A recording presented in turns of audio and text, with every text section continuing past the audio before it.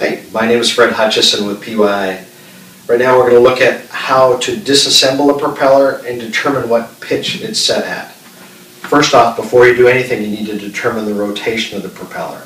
As in a previous video, determine the rotation of the propeller, whether it is right or left hand rotation. For a right hand rotation, put the blades in the feathered position and grab the trailing edge of the blades and move the blades to port.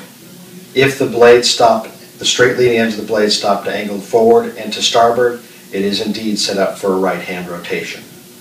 At that point, you know it's right hand, so bring the blades back to the feathered position. And then the next step is to draw a line in between the central hub that is attached to the shaft and the spinners. With the blades in the feathered position, if I draw a line in between these two parts, I have a reference point so that if I bump something, I've got a reference point to come back to. Once you got your reference point, start taking it apart. Take off the three screws that hold the zinc in place.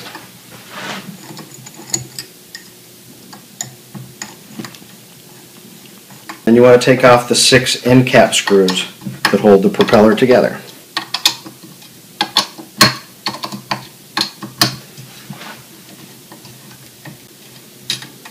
Once all 6 of the screws are out of the propeller, the next step is to remove the end cap and blades all as one piece. If you grab the blades and end cap and just slide it off, all as one piece. Rotate the blades, set it down on the hard someplace where you can get back to it. Next, look back at your mark. Is my mark aligned or did I bump it? Align the marks back up, and then you're going to look inside the propeller to determine what letter setting it is. For example, in this situation, we're on the letter E. The letter E aligns with the Y mark. So we now know with a right hand rotation, the Y mark, this dot right here, is set at the letter E. The next step, 4 to 6 screws will hold this together depending on the size of the propeller.